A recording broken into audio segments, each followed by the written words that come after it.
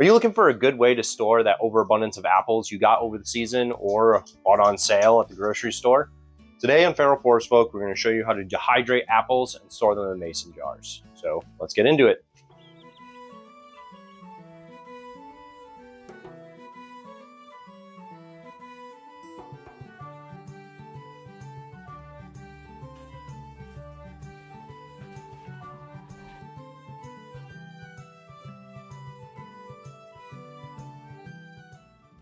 Here's what you're going to need.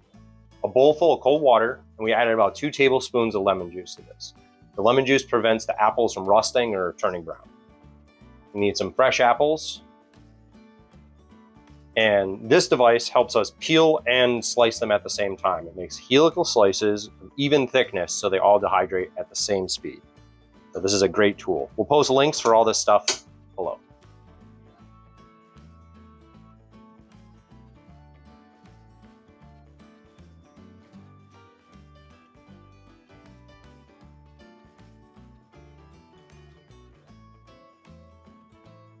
After a few short minutes, you'll have a nice pile of compost for your chickens and a bunch of apples that are ready to be broken up.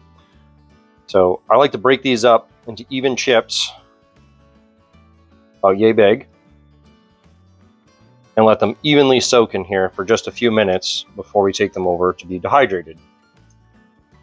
All right, so we're just about ready here. You want to make sure that all of your apple bits get pretty well covered in the lemon juice solution. Some of them might not, and they might turn a little brown, but that's not a big deal. They're still fine. I'm snapping these a little further because so they take up less space in both the storage jars and in our dehydrator. So that looks pretty good. So we'll let these sit for a little bit, and maybe 10 minutes, and then we'll take them over to the dehydrator. So after a few minutes in the lemon juice, you want to start stacking these inside of your dehydrator. Just about any dehydrator will work as long as it reaches 135 degrees.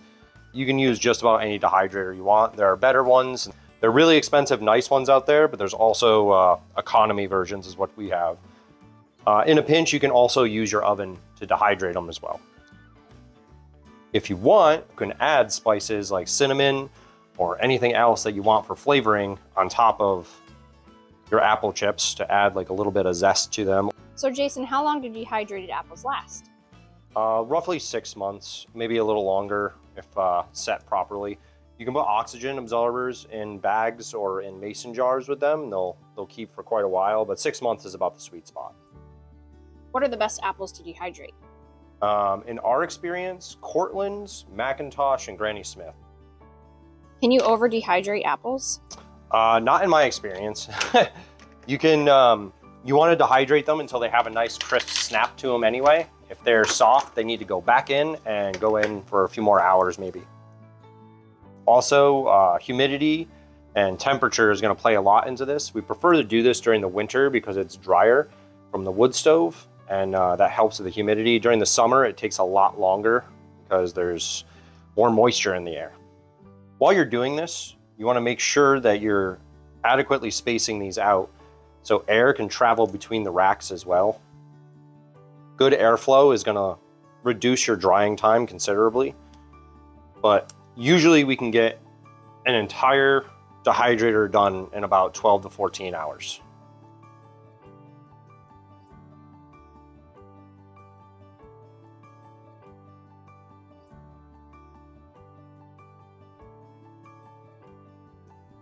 So additionally, these make great snacks for packing or car rides, anything like that. It's also a great activity for kids. My son appreciates being able to do something in the kitchen and being productive like this. Plus it gives him a sense of accomplishment of making his own snacks. You're all set, put the cover on. Plug it in, fire it up, and we'll come back in about 12 to 14 hours to check on them. All right, we let this one get away from us and it went about 24 hours, but we have that perfect, nice, crisp pop to them. They're perfectly dry. When you're done with your cycle, your dehydration cycle, they're gonna seem a little soft at first, but if you let them sit for about an hour, they'll set right up and you'll get that nice, crisp pop on them. And about 8 apples is just about filled, loosely filled, this large mason jar here. So Just fill this up, throw an oxygen absorber in it, and call it good to go. And my helper here is gonna throw a bunch in for me, right?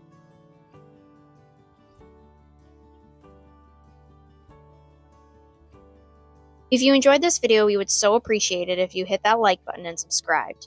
You can also find links to the equipment we used in the description below.